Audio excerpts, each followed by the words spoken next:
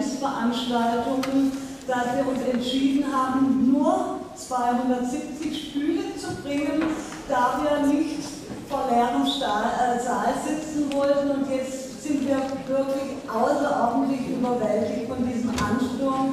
Vor allen Dingen, dass auch so viele, so junge Menschen hier sind. Ich würde mir wünschen, dass die alle auch noch in unsere wunderschöne Ausstellung von Klaas Oldenburg kommen würden, die nur noch bis am Montag läuft und die in der Tat sehenswert ist.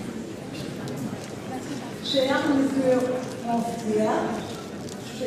Madame Rancière, es ist uns eine große Freude und auch eine Ehre, dass Jacques Rancière heute hier in den Mumok-Hofstallungen anlässlich des 25. Jubiläums des Passagenverlags seinen Festvortrag hält. Ich darf Jacques Rancière, einen der wohl bedeutendsten Philosophen der Gegenwart, ganz herzlich begrüßen, der mit seinen Schriften zum Verhältnis von Ästhetik und Politik für die Kunst und ihren Diskurs ganz Grundlegendes und Wegweisendes geleistet hat und weiterhin auch leistet.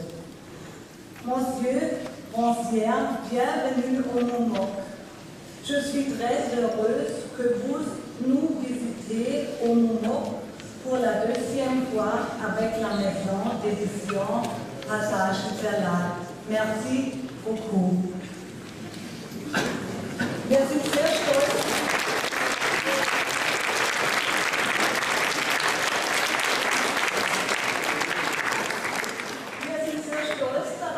Dass uns der Passagenverlag diese Kooperation angeboten hat. Ich möchte an dieser Stelle Herrn Engelmann ganz herzlich begrüßen, den Gründer des Passagenverlags. Ich möchte Ihnen nicht nur zum 25. Jubiläum Ihres Verlages danken, sondern ich möchte Ihnen ganz herzlich zu Ihrem runden Geburtstag gratulieren, nachträglich, der am 30. April stattgefunden hat. Jetzt ein ganz großer Applaus für Peter Engelmann.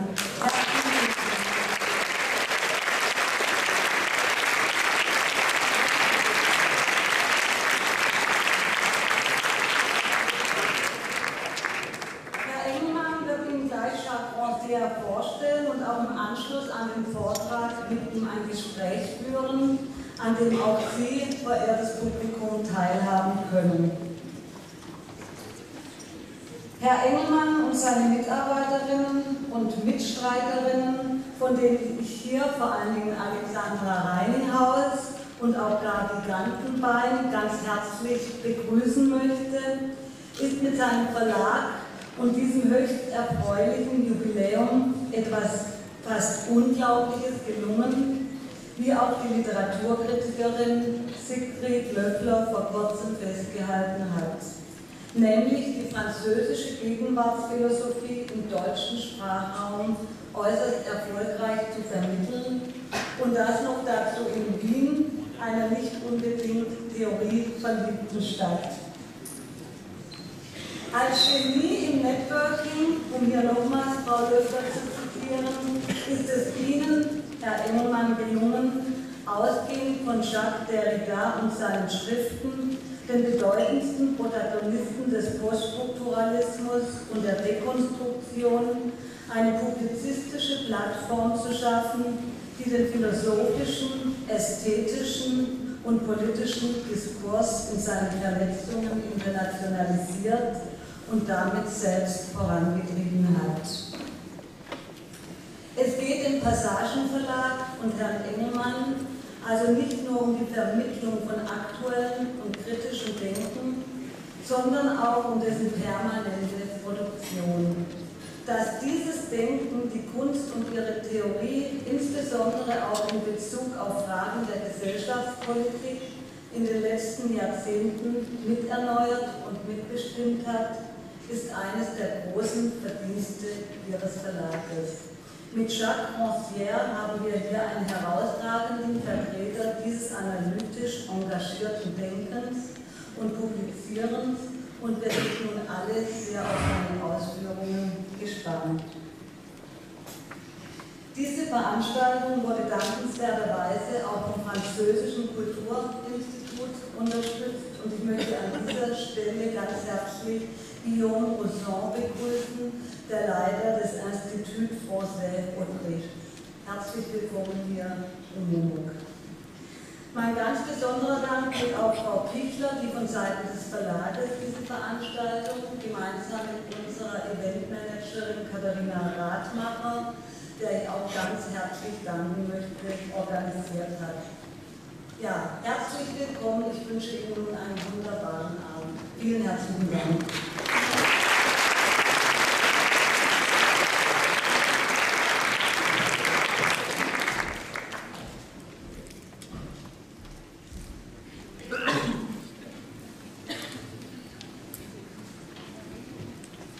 Ich darf Sie ebenfalls herzlich begrüßen zu dieser Veranstaltung, die wir gemeinsam mit dem mumok durchführen dürfen.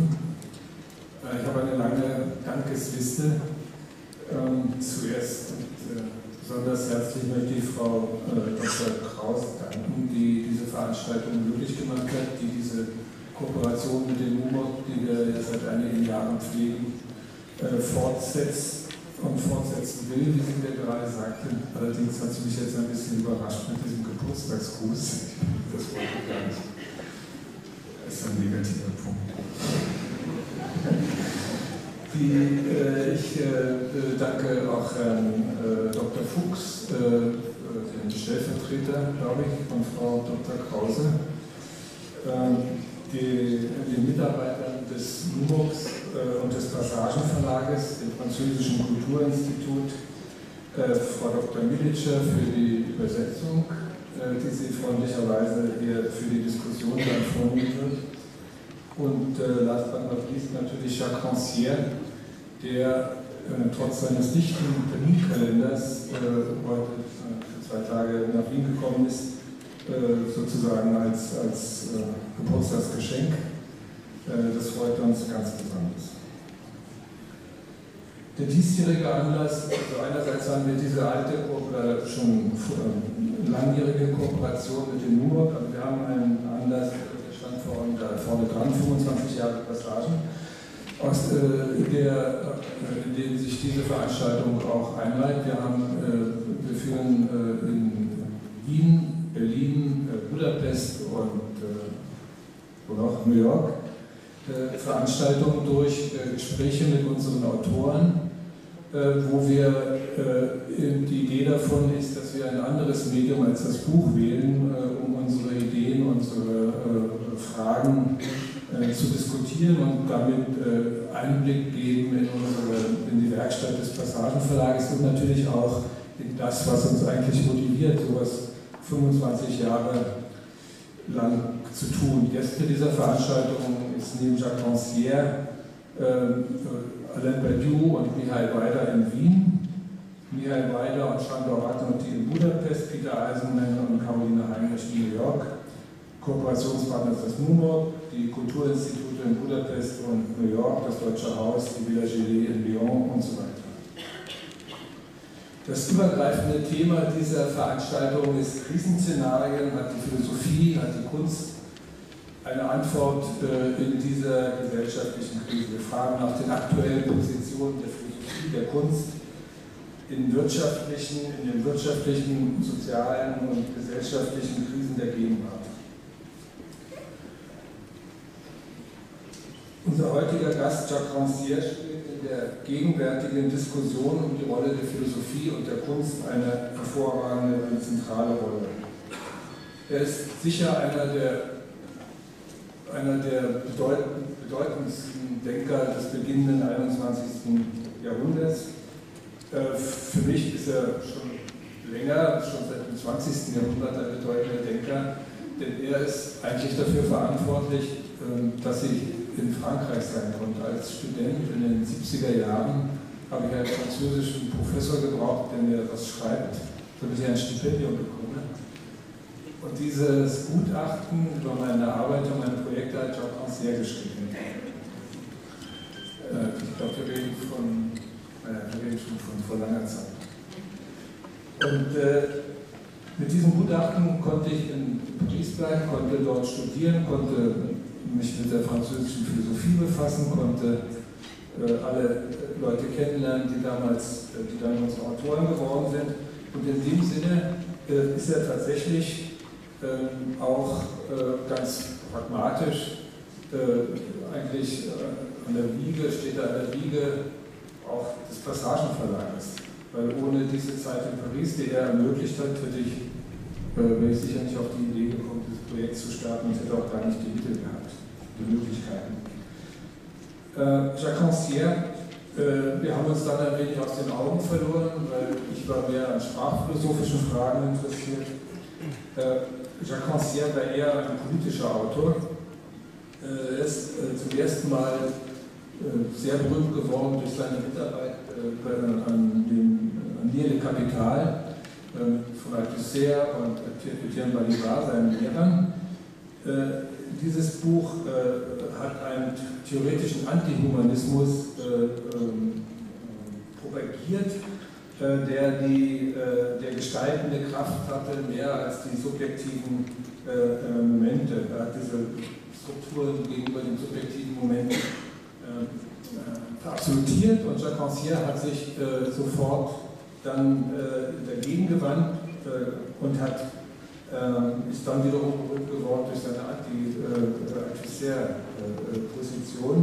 Also wir reden von den 60er und 70er Jahren, wo die Fragen des Marxismus und seiner Interpretation tatsächlich für jeden Intellektuellen, der nicht gerade vor Konservativismus erstarrt ist, die entscheidenden Fragen waren.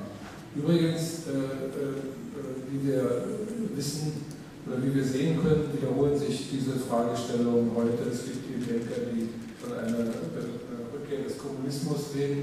Ein merkwürdiges Phänomen, wenn man daran denkt, was der realisierte Kommunismus vollbracht hat. Aber da ist das Argument, dass es eben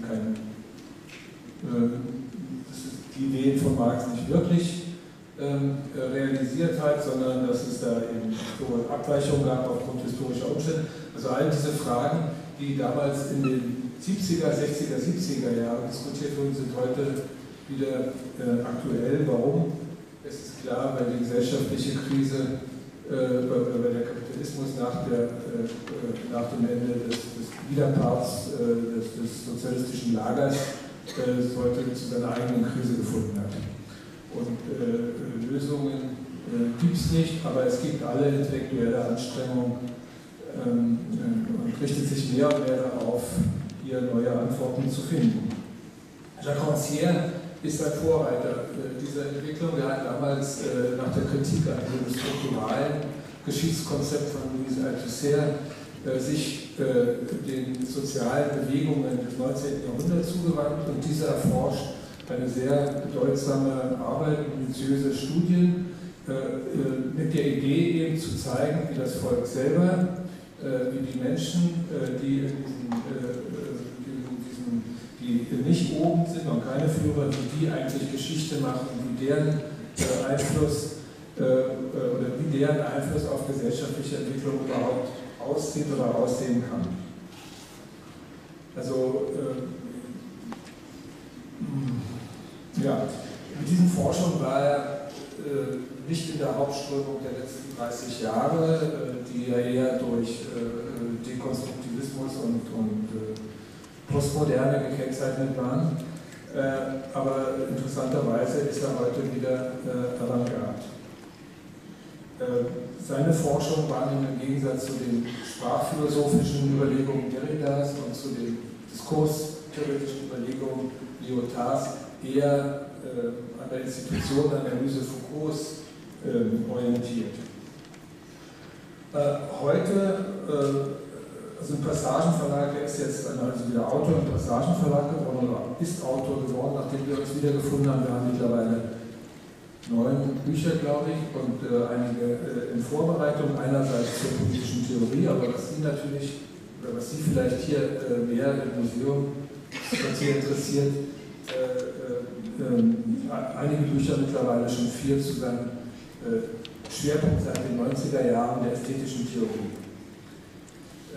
Das ist in der Tat, womit er sich jetzt auch gerne beschäftigt, und dazu wird er heute auch sprechen. Begriff der Moderne und der Avantgarde in ihrer Beziehung zum Politischen. Er untersucht Kunst im Singular als historische Konfiguration und spezifische Form der Erfahrung. Im Anschluss an seinen Vortrag wird er mit uns diskutieren, können wir ihm Fragen stellen. Wir, dank der Unterstützung von Frau Milica können wir das auf Französisch und Deutsch tun. Es gibt auch einen Büchertisch, das darf man nicht vergessen, mit einem Sonderpreis, und Jacques Rancière signiert sogar Bücher dann im Anschluss, also einmalige Gelegenheit, sich einzudenken mit der Literatur. Jacques,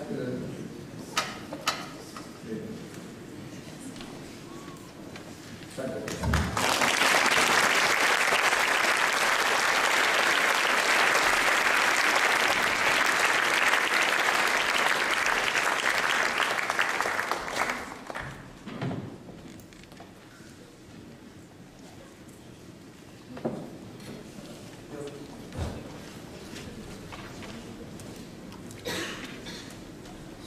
Thank you very much to Peter Underman, Patrick Vortrag for the invitation. Thank you very much to Frau Haus and to the mumok for welcoming me here. But thank you to the French Institute, to all the persons that collaborated for this event, and thank you to all of you for being here tonight. Well, the remarks that I will present here are in line with the basic assumption that I made some years ago in the Politics of Aesthetics. The assumption is that art doesn't exist but by itself, even though art illustrations used to start from prehistoric rock paintings. Art itself, viewed as a specific form of experience, is a historical configuration that has not existed in the Western world for more than 2 centuries. There were arts before, for sure, much earlier. Arts meaning techniques, ways of doing things, and some of those arts have a specific status. For instance, liberal arts or fine arts. But art, in the singular and with the capital A, art as a specific mode of experience, did not exist before. This means 2 things. First, art only exists within a specific regime of identification that allows objects or performances made by very diverse techniques for very diverse destinations to be perceived as belonging to a unique mode of experience. It's not a mere question of the reception of the works of art. It's about the very fabric of experience within which they are produced. This fabric is constituted by concrete institutions, places for performances or exhibition, modes of circulation and reproduction, but also by modes of perception and affection, concepts, narratives and judgments, which identify them and make sense of them. It is this tissue that makes it possible that words, narrations, forms, colors, movements, and reasons be perceived and thought of as being art. This is the first point. Now comes the second. If the existence of something like art depends on such conditions, which means that it depends on a certain distribution of the sensible, meaning a certain form of relation between modes of doing, modes of seeing, saying, and thinking. Now that form of relation that distributes objects and performances into certain spheres of experience, such as art, for instance, is at the same time a form of relation that distributes human beings according to their way of doing and their ways of being. The visibility of something called art rests on a certain distribution of human activities, on the high or low status of those activities, on the visibility or invisibility of the human beings that perform this or that activity. As is well known, the hierarchy separating the liberal arts from the mechanical arts was not predicated on the intrinsic quality of those arts, but on the quality of the people, who enjoyed them as their activity or their entertainment. In other terms, the forms of visibility of art rests on a political configuration of the community, meaning a certain distribution of human activities and of their visibility. Art with a capital A doesn't exist because artists and art institutions distance themselves from the vulgar conditions of prosaic activity and class domination. It exists as a consequence of the redistribution of human activities and of their modes of visibility and thinkability. This must lead us to revise some notions belonging to the history of art and of its relation to politics, such as the notions of modernity and avant-garde. Those notions were destined to historicize the transformations within the field of art and their connection with political transformations. But if it turns out that art itself is a historically determined configuration of experience, and that the content of that historicity is a redistribution of the sensible, a reconfiguration of the relations between the forms and spheres of human activity, those notions must be rethought from that angle. The point is that the usual notions of modernity, avant-garde, and modernism are more or less predicated on a very simple and simplistic view of the action of time. Let us think, for instance, the canonical analysis made by Clement Greenberg in Avant-garde and Kitsch, so in 1940 approximately. This analysis of the opposition of the two terms, avant-garde and kitsch, is in keeping with a view which has been dominant since the times of counter-revolution and romanticism, a view of modernity as a process of acceleration provoking the collapse of tradition. Modernity, thus, in this schema, is given two main aspects. On the one hand, it means the disruption of the fabric of common beliefs and values, linking the practice of the artists, the content of their works, and the expectations of their audience. As Greenberg puts it, quote, all the verities involved by religion, authority, tradition, style are thrown into question, and the writer or artist is no longer able to estimate the response of his audience to the symbols and reference with which he works, end quote. On the other hand, modernity in this framework means a high-speed process of mechanization and industrialization, which has two consequences. The first one is, I'm still, of course, following Greenberg. The first one is the process of fast urbanization of the rural masses. Those masses are severed from their traditional culture as they enter the world of literacy, but they are deprived, say, of the leisure and comfort necessary for the enjoyment of the city's traditional culture.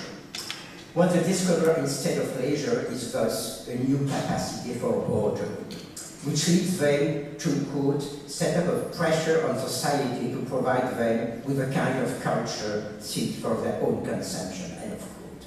That demand is precisely satisfied thanks to the second aspect of the process of mechanization, the possibility of producing at high speed industrially made cultural products such as tin pan alley music or popular magazines. In such an analysis, the question of time is viewed from a very restricted angle. Modernity only means a speeding up of time, and that speeding up provokes a split between two forms of activity.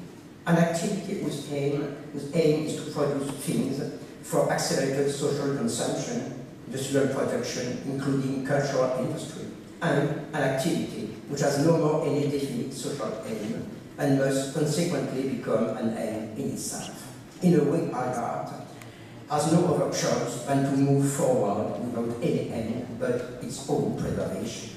But at the same time, this endless forward movement, which restages the opposition between those who move forward ahead of their time and those who lie backward. It comes as no surprise that those responsible for the reign of the rear guard are the children of the backward class, the children of peasants, forcefully drawn from their slow mode of living toward a use of time for which they have not the appropriate culture. Not incidentally, a huge part of Greenberg's demonstration is devoted to the characterization of Stalinist art as kitsch culture, the culture of the sons of peasants who recognize their image in the earlier guard's paintings of Repin and of his imitators. Well, this analysis is a way of imposing an understanding of modernity against another, that which had been precisely embodied by the Soviet Revolution and by its artistic avant-garde. Modernity as the equation of artistic practice with the construction of the forms of a new life. Greenberg put paid to his modernist dream with a simple dilemma: either the separateness of high art or the universality of kitsch culture. But in order to do so, he has to reduce issues of temporality to a mere matter of moving forward or backward. He has to focus on time as quantity, while the main issue is about the quality of time. That quality which is at stake in the question of the capacity or incapacity of the sons of patience to enjoy leisure. But if he can do so, it is perhaps because the modernist dream itself had always failed to isolate this qualitative aspect of time. It failed to isolate time as a category in the distribution of the sensible from time as a matter of old and new, slow and fast. Revisiting modernity for me means trying to restage time as a form of distribution of the sensible, to see what problem it raised at the core of the modernist dream of coincidence, and how those problems led to the triumph of the simplistic view of modernity, which still prevails in the discussion about modernism and postmodernism. What forms of redistribution of the modes of human perception and human activity are at stake in the modernist will or the modernist dream of the 1910s, 1920s? What forms of temporality were at play in that redistribution? I tried to substantiate that investigation by commenting on an example borrowed from a historical sequence which emblematizes the forms of redistribution of the sensible that are at issue under the names of modernity and avant-garde. So here are two posters. So this one, and hopefully the other one. Okay, that's fine. Okay. Two posters made, designed in 1928 by two Soviet artists, the Stenberg brothers. They are made to advertise a film which is itself emblematic of both a certain idea of cinema as an art of modernity and a certain idea of Soviet political art as a form of art immediately equated with the construction of a new life. So this is Dziga Bertov's film, known as Man with a Movie Camera. What we see on the poster is a Russian title, Chelodets Kino Aparato, whose literal translation is Man with a Movement Machine, an expression which has a slightly different resonance, as if behind the obvious visibility of the character, the cameraman, practicing a definite activity, cinema, we perceive the whole distribution of the sensible, affirming the convergence of a certain type of humanity with the activity of the movement and the use of the machine. Well, let us start with the most obvious fact about those two posters. Their distance from the normal way in which the characters and situations of the movie are normally illustrated. On both posters, we have the figuration of a female body. But that female body is not featured in the usual way as an object of desire. Nor is she a character exhibiting the signs of some feeling of emotion. She exists only as a performing body, even though to achieve her performance she needs to be divided in two parts. A part performing the movement of dance and a part performing the art of seeing. Clearly, these two performances, moving and seeing, are moving and seeing are exactly the same as the performances of the machine itself. The posters liken the curve of the dancing legs to that of the cameraman bent over his machine and couple the eye of the woman with the eye of the machine. They tell the viewers this film belongs to a new time. It is not a film telling a story with actors expressing the emotions and feelings of fictional characters and urging spectators to identify with those characters and share their emotion. This is no more representation. This is a direct performance of art, and what the poster displays is the means that this art sets to work. At first sight, this opposition between representation and direct performance may seem to validate the idea of modern art as autonomous art, doing away with representation to explore the possibility of its own medium. But it soon appears that instead of confirming it, it changes the very idea of medium by making it no more the material and the support of a specific practice, but a global sensorium in which several practices become indistinct as they are referred to the same one and the same form of materiality and function. Well, the modernist paradigm of autonomous art based its argumentation on the distinction made by Lessing between the art of words and the art of visual forms, the art of time and the art of space.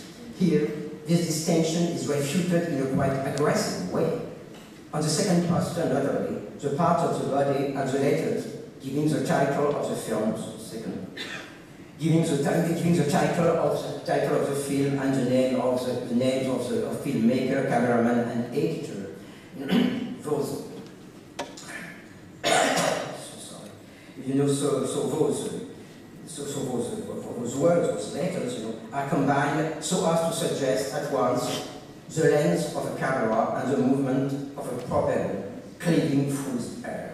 An image deeply cherished by Soviet artists, as is made evident, by those drawings made by Barbara Stepanova to represent Charlie Chaplin as the hero of the time of the machine. Of course, so also words, visual forms and movements are turned into the same dynamic reality. The poster constructs the sensorium within which an assemblage of written words is the same as a display of visual forms, because both are manifestations of the same movement. On the surface of the poster, everything is moving and all the movements are homogeneous. Of course, neither the filmmaker nor the designers of the posters have invented that coincidence. That convergence between the art of words, the art of forms, and the art of movement had been for long at the core of the attempts of artistic novelty. In the 1890s, poets like Mallarmé, in search of a new poetic writing, saw the model of such a writing in the dance of Loie Fuller, a dance conceived no more as imitation of a story, but as a display of visual forms in space. In a similar way, the reformers of the theatre imagined an art in which words would only be, as Meyerhold put it once, drawings on the framework of movements. Then cubist painters like Brach or Picasso put the words of the newspaper on their canvases, and futurist painters like Boccioni and Severini broke the surface of their canvases into innumerable facets in order to make them express the dynamism of modern life and popular entertainment. But Soviet artists are in the best position to make us feel what is at issue in this privilege of movement. What is merging into a unique sensory fabric is not only the art of words and the art of forms, the art of time and the art of space. It's also the forms of art and the forms of collective life. An aesthetic revolution which is a political revolution as well. Now, the problem is how to characterize this revolution. What is this life which appears as a fabric within which the forms of art lose their separateness? Well, there is a well-known answer to that question. That answer emphasizes that words, forms, and movements, all those forms of expression of art, are no more a spectacle offered to the contemplation of passive viewers. They have become actions. In a world where productive action, the action of men working with machines, is the living core of collective life. So everything is movement, could be translated, everything is action. But it's a strange type of action. An action performed by bodies that are only shadows, like the cameraman on the first poster, or are fragmented into parts, looking like the cogs of a machine in the case of the female dancer. So it turns out that it's not only a question of opposing the direct performance of the bodies to the shadows of the old stories of love and hate. It's a question of destroying the organic model which sustained both the representative idea of visual beauty and the representative conception of the poetic plot. The point is that the representative regime of the arts did not get its norm from the idea of imitation. It got them from a definite idea of action, linked with a definite idea of the organic body. Poetry, according to Aristotle, was not so much verse as it was fiction, a concatenation of events linked together by necessity or verisimilitude. As a consequence, a painting, a sculpture, or a ballet could be thought as art in the representative tradition if their combinations of forms could be seen as representing an action. But conversely, the narrative model of action was governed by the visual model of the body, the living whole composed by a living head and functional members, all articulated with one another. But that's not the whole story. Action was not only a certain concatenation of events, it was also a form of life, the lot of a specific group of human beings. Action is not the mere fact of doing something, and passivity is not simply the fact of doing nothing or of being subjected to an external activity. Action and passivities are categories in the distribution of the sensible. Action is a category that draws a line of separation between two ways of doing and two classes of human beings. There are active men, men able to conceive great ends and to take the risk of pursuing them, and there are passive men, men enclosed in the circle of reproductive life, where any activity is only a mean for that reproduction. Those men had a name in the classical order. They were called mechanical men, or mechanics, men only living in the sphere of the practical means aiming at immediate goals, men whose bodies were distorted by the fact of being dedicated to immediate needs. The model for classic beauty could only be given by active men, men whose free body lived in a sphere of ends that were no means for any end but themselves. Those active men were also called men of leisure, in opposition to the mechanical men. This is a key point about modern and modernist temporality. The issue of time is not simply about the old and the new, the fast and the slow. It's about the distribution of the sensible, about the quality of a form of life, because men of action and men of leisure did not live in the same time as the mechanical men. And such was the background of the representative regime, the background that we must have in mind if we want to understand what is at stake in the aesthetic revolution and in the politics of the aesthetic revolution. Such is the distribution of modes of doing and being that comes to be ruined down by the posters we are looking at, the film that they advertise, and, of course, the conception of art that they emblematize. The destruction of the plot is not simply the opposition of direct performance to representation. It is a destruction of the organic model of action and of the whole distribution of the sensible to which it belonged.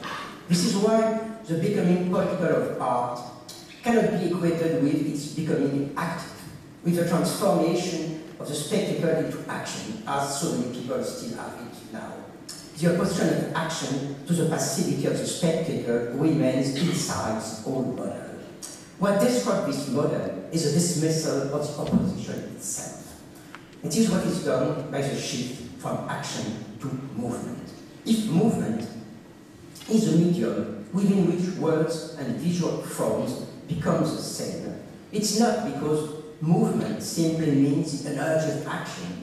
On the contrary, it is because movement means the destruction of the classical model of action and of the acting organic body. The body of the dancer here offers a new paradigm of dynamism to the extent that it is a non-organic body. It is a body to which its fragmentation gives a twofold power. On the one hand, it's a body entirely devoted to its functional performance, but at the same time, it is an expression of the power which is superior to organism, which is life, the principle of all that moves and acts, of what dissolves the privileges of action into the equality of movement. This is also the point where the machine comes in. The performance of the human body on those two posters looks like the performance of the machine, and conversely, the performance of the machine looks like the performance of the human eye. This fusion of the body and the machine, and more widely, The role of the machine in so-called avant-garde art has nothing to do, I think, with a naive admiration for technical novelty, speed, and efficacy. It has to do with the destruction of the organic model. On the one hand, bodies are active, insofar as their fragmentation makes them work in the same way as the machines. But on the other hand, the machine is much more than the power of technique. It is the abolition of the opposition between men of ends and men of means.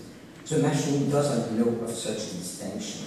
It doesn't know of the opposition between activity and passivity. The machine, and notably the machine producing moving images, is much more than a more exact and more powerful agent substituted for the human agent. The wedding of the dancing woman with the vision machine in the same movement achieves, in fact, an overall destruction of the hierarchical distribution of the sensible. But it achieves it at the cost of some oddities which are visible on our posters. Ecstatic as a dancer may look, it turns out that the very space of her manifestation is no space for real dancing. The shaken ground on which she is supposed to dance is turned into a skyscraper, so that her dance becomes a flight or a fall seen from a reverse angle. The equivalence of the ground and the sky, the up and the down, denies the depth of the three-dimensional stage on which dancing bodies are used to draw their figures. So the acting body is not a body, and the space is no space for action. The dancing woman is in fact a combination of two bodies. The first one is an ecstatic body symbolizing an adhesion to holistic impulse of modern life. Not incidentally, this woman with her short hair, her ring, and her high-heeled shoes looks like an American free woman more than a Soviet activist. But the second body is a mechanical body, a fragmented body. On the one hand, the dancing machine is the immediate identity of work and leisure. On the other hand, it is a splintered body. The same goes with space. In a way, the space which both welcomes and rejects the dancer as an American space, at least. An American space as is green by modernist Europe, a space entirely covered by modern skyscrapers. But the perspective within which the skyscrapers are represented, flying far from the old earth and proudly defying the sky, belongs to a space that breaks away from the normal representation of the third dimension on a two-dimensional surface. The main feature of that space is obliqueness. It is also a typical feature among Soviet avant-garde artists in the 1920s. Let us think, for instance, of Rodchenko's photographs with their dramatic oblique high or low angles, of Elisitsky Brown's or of Tatrin's architectural projects, such as the Lenin Tribune or the Monument to the Third International. The diagonal has even been theorized by Elisitsky as a spatial configuration well suited to the new communist age, in the same way as the sphere was to the classical order and the vertical to the Gothic. It constructs an egalitarian space which has abolished the very hierarchy of high and low, and at the same time an infinite space which can no more be embraced within the categories of our order.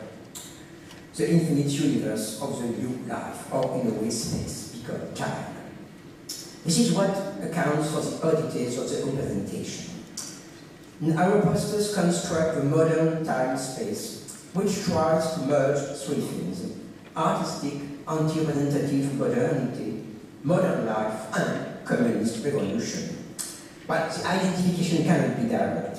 It has to be symbolized. It requires the weaving of a specific fabric, an aesthetic fabric, which unites the three terms. But it unites them as a performance of a splintered body in an impossible space, a space made of time, made of a time which is ahead of itself in a way. This makes for a double split, a split of the moving body and a split in the time of its performance. Well, let us examine them in turn. The first problem is about that movement, whose temporality is opposed to that of representative action. How are we to characterize this movement itself? What the vitalist body and the mechanical body share in common, it was opposed, both of them, to the model of action. Action means the pursuit of definite ends through applicated means. Movements just means a sequence of acts, irrespective of the ends to which it is subordinated. In that sense, movement is both what serves actions and what neutralizes it. It is the absence of end, or the inaction, which is at the service of action and can be made autonomous, apart from action and possibly against it. The issue about inactive action is not something new in the 1920s. It was from the very beginning at the core of the polemics which initiated the collapse of the representative model in the 18th century. Let us think of the 18th century polemics about the theatrical action and its effects. Around 1760, this model came in for two types of criticism that can be epitomized by two books. I'm sorry to French books. No, a French book and a Swiss book. Diderot's Conversation of the Natural Son and Rousseau's Letter on the Spectacles. Diderot criticized the two main aspects of the theatrical convention, the contrived cleverness of the plots with the Architektur der Kaiserzeit, and the conventions of noble language, and contraposed to it the reality of situations in ordinary life, and the multifarious gestures and attitudes and even silences which express the truth of feeling and the intensity of emotion in real life. So the convention of theatrical action and the conventional tones and attitudes of the actor are to be replaced by a language of the body, the language of corporal signs. The key word of that critique was the word expression. A few years later, Rousseau's letter to D'Alembert on the Spectacle focused on the effects of the dramatic performance. In spite of his pretense, theatre, said, teaches nothing. The only feeling that it produces is a passion for the theatre itself. That is a passion for shadows, for a shadow of happiness, for which the spectators give up the pursuit of happiness in real life. This is why he opposed to the false lessons of morality of the theatre, the collective energy given to the Spartan citizens in the antiquity by their songs and dances, or the sense of community and brotherhood conveyed by the Swiss popular festivals. Those two critics are at the same target, the artificiality of the theatrical action and the lie of its supposed effect on society. Both oppose to the appearances of action the direct expression of life. Now that expression of life was split from the beginning. On the one side, it was a new form of spectacle. What Diderot and the reformers of the theatre in his time could paint against the mimetic order was a form of hypermimesis, a language of the body, which is still a language of multiple signs, supposing an overall correspondence between the feelings of the souls and the traits, gestures, and attitudes able to express it. So on that side, life meant the subjugation of movement to language of signs. On the other hand, with Rousseau, the festival replaced the theatre as immediate expression of life. But that entire absorption of the spectacle into collective action meant a return from the representative order to the ethical order. It restaged the Platonic opposition between the theatrical lie and the authenticity of the choreographic performance, in which the gestures of the citizens imitate the very principle of their collective virtue. None of those two forms of expression of life could really break the old period of action. What could break it was a form of movement capable of abolishing the hierarchy inherent in both action and inaction. The hierarchy opposing active men to passive men, and that opposing men of leisure to those men who only knew the alternation of work and rest. Strange as it might seem, expressive life are to be contaminated by powers of inexpressiveness and inaction, and it is that contamination that is witnessed by the performance of the vitalist and mechanical dancer on our posters. I think it's worth examining shortly the generality of that contamination. In the same time as Diderot and Rousseau opposed expressive life to theatrical action, Winkelmann proposed its paradoxical analysis of the statue known as the torso of the Belvedere, a statue of Hercules deprived of the arms and legs necessary for achieving his labors. This Hercules, he said, is only pondering on his past deeds, but as he has no head for pondering, his thought is only expressed by the curve of his back and the muscle of the torso, whose forms are engulfed by one another in a continuous movement similar to the indifferent rise and fall of the waves. This indifferent rise and fall of the wave-like muscle entails a new idea of movement, an idea of movement which neutralizes the very opposition of movement and rest. That identity of movement and stillness got a name. It was called free movement, a movement which is not fettered by the obligation to perform actions or express emotion. But this idea of free movement implied a new idea of the body, of its life, and of its movement that 20th century dancers and performers set out to revive by looking at Greek vases or sculpture. What makes the body living is no more the organic link of action in which limbs obey the head. The free movement is a movement that has no end in the true sense of the word. First, it never begins, nor does it ever end. Next, it has no goal. It is this endlessness that makes the wave-like undulation of the torso better embody Greek freedom than the parents of the Jung's pattern effects. 30 years after Winkelmann, Schiller made the idea of the freedom expressed by the statue both more explicit and more problematic, as he turns the identity of movement and immobility into an identity of action and image. What he calls the play drive is not so much a specific type of movement as it is a specific form of experience. A form of experience in which the subject is no more determined to enact a specific capacity to respond to specific impulse, need, or interest, as happens with ordinary forms of experience. Aesthetic freedom or play is experience of a capacity of indetermination, the experience of a capacity which can be shared by anybody, as it dismisses the hierarchical oppositions that structure both action and inaction. That which shines in the face of the great deity, Schiller said, is idleness, the absence of any care of will.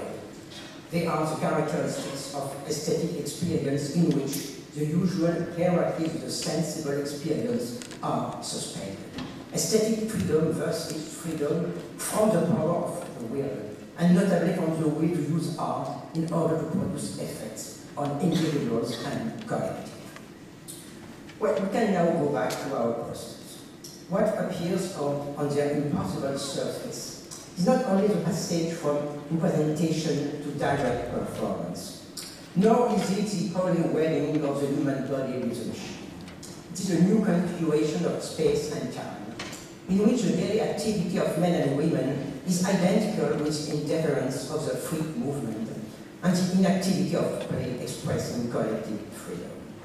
This combination of divine indifference with the energy of the construction of the new communist life may look strange, but we must not forget that communist life itself meant two things. For those who were at the head of the Communist Party and of the Soviet state, communism was the form of collective life that would result from the success of the plans of development of industrialization and collectivization. It would be the result of science, hard labor, and discipline. In short, communism for them was a matter of ends and means. But before being a goal to be reached, communism is an aesthetic idea. The idea of a form of sensible experience within which precisely the hierarchical separation transforming the human activity into a simple means in the service of external ends has been abolished.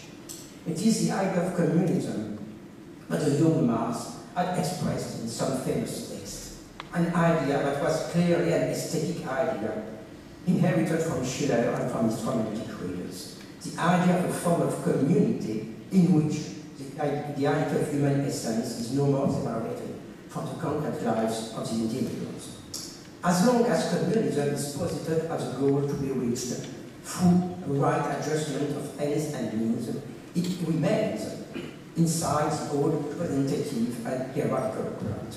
In order to be reached at all, communism has to exist already as a form of sensible experience. This is an anticipation of the future, which has not much to do with the usual idea of the avant-garde.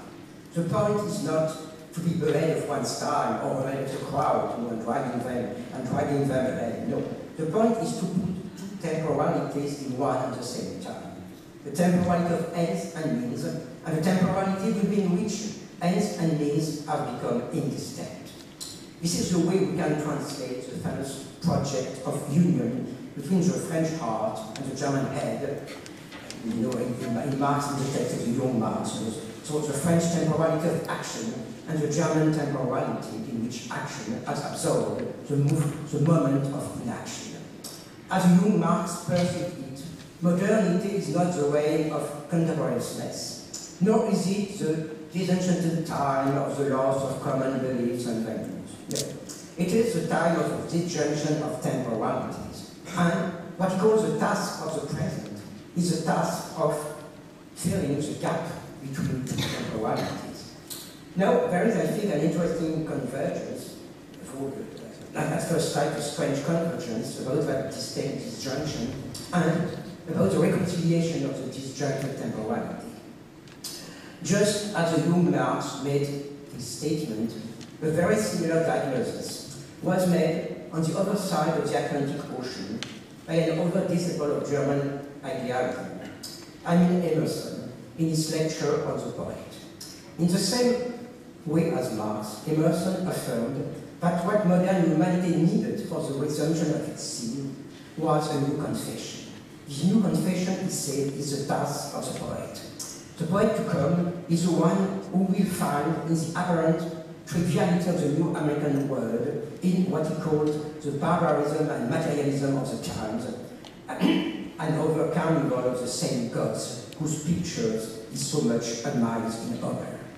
So the task of that poet is to give the spiritual meaning of symbols of common life to the display of prosaic objects and the network of mundane activities.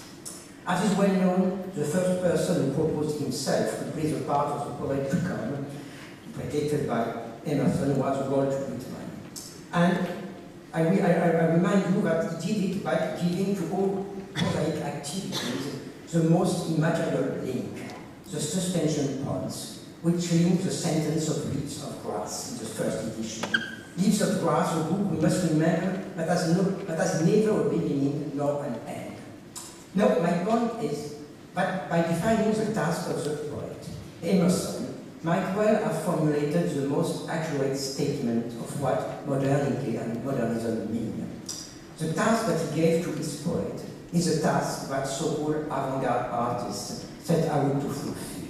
The anticipation of the life to come, the construction of a sensorium in which the old divisions have already been abolished, in which all activities are equal and express the same spirit of community. A spirit which is present in the same way in the power of the useful machines and in the cheerful manifestation of vitality of dancing women. A spirit of endless movement. It is this endless movement that the Avertot's man with a movie camera sets out to display. The film tells no story. It only connects activities.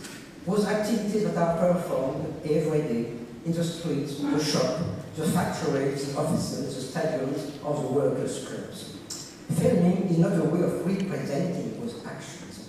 It is an action that creates a link between all those actions and organizes them into a film scene, which is itself part of the construction of the new life. In that sense, the montage is the exact equivalent of Whitman's suspension points. It draws the spiritual thread which is the communist soul of all those activities. Its main operation consists in rendering all of them equal. This means three things. First, making them equally important. Next, fragmenting them in very short pieces. And finally, editing them according to an accelerated reason. The machine of the operator and that of the editor make all those fragmented activities the expression of a new collective life, characterized by the instantaneous connection of all movements. In such a way, the assembly line in the factory and the work given by the showshiner in the street, the work of the miner and the doing of nails in the beauty parlor are represented as equivalent manifestations of energy. But this overall connection has a condition. The condition is that each of those actions be disconnected from its own temporality, disconnected from the ends that it pursues. The detractors of virtue have already made the point about its earlier films. Its machines compose an impressive symphony of movement, but nobody knew how they functioned and what they produced. This is the point. Vertov doesn't represent communism as a result of a planned organization and hierarchy of tasks. It creates communism as the common rhythm of all activities.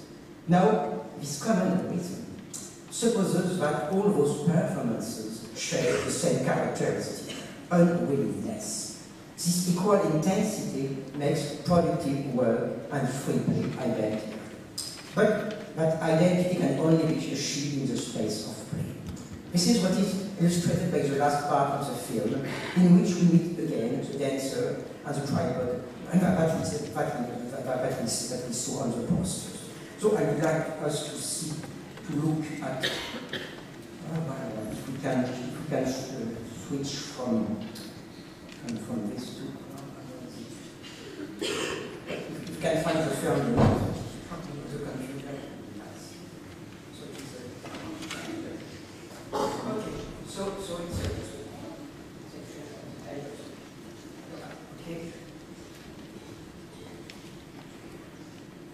No, there is no sound. There is a technical problem also. I think the sound is not necessary. The point is that it doesn't apparently. Okay, it works.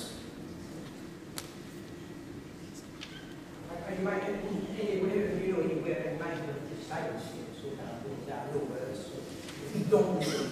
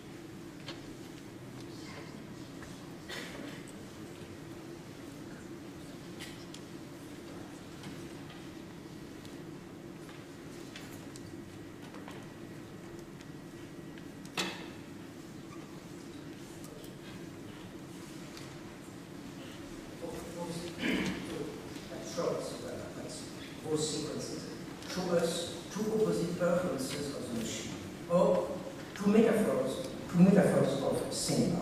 There is the performance of the employees in the telephone exchange, ceaselessly plugging it and unplugging, which is a metaphor of the filmic action as an interconnection of actions. But we have seen before the condition of that interconnection, which is that all the actions are split up into fragments appearing and disappearing at the same accelerated speed. This is why the tripod and the camera provide us with a very different image of the machine. They are turned into automats, owing to the audience, before making the demonstration of their tricks. So, on the one hand, the cameraman is only the employee of the telephone exchange, connecting every activity with all other activities. But on the other hand, he is a magician that turns all of them into tricks. But the coincidence of work and play must be shown in a space which is itself a space for play.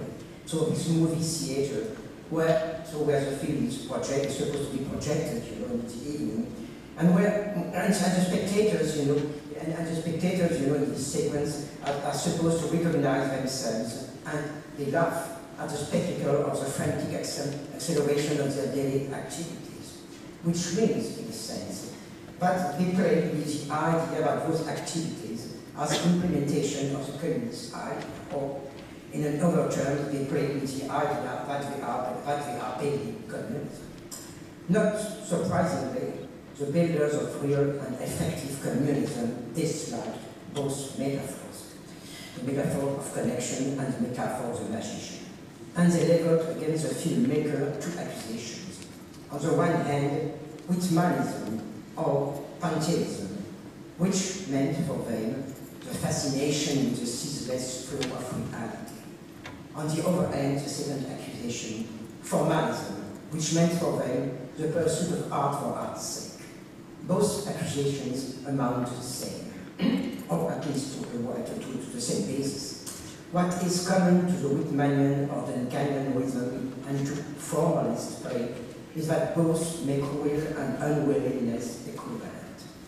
And that equivalence might well have been the core of the aesthetic revolution and of its two main offsprings, artistic modernism and communism. That alliance, of course, was unacceptable for the constructors of real communism. Consequently, they urged Soviet filmmakers to give up, and Soviet artists in general, to give up the pretension of constructing communism, of weaving the sensible forms of a new community. No, there could be only one temporality, the temporality of ends and means, which was also the temporality of work and rest. What Soviet artists had to do, so the party decided, was to serve the strategy of the Communist Party by representing the efforts and the problems of the real people, and also by recreating them after the pains of their labor. In other terms, they had to go back to the representative model in which the artists offer to a determined class of people a determined combination of pleasure and education. That first repression of the communist project by the communist state paved the way for the second one, its theoretical obliteration by Marxist intellectuals, who erased its historical existence and reinvented modernism as the utilization of high art, breaking away from culture industry to commit itself to the sole exploration of its medium. I think it could be time, and it could be interesting today to revisit the whole story. Thank you.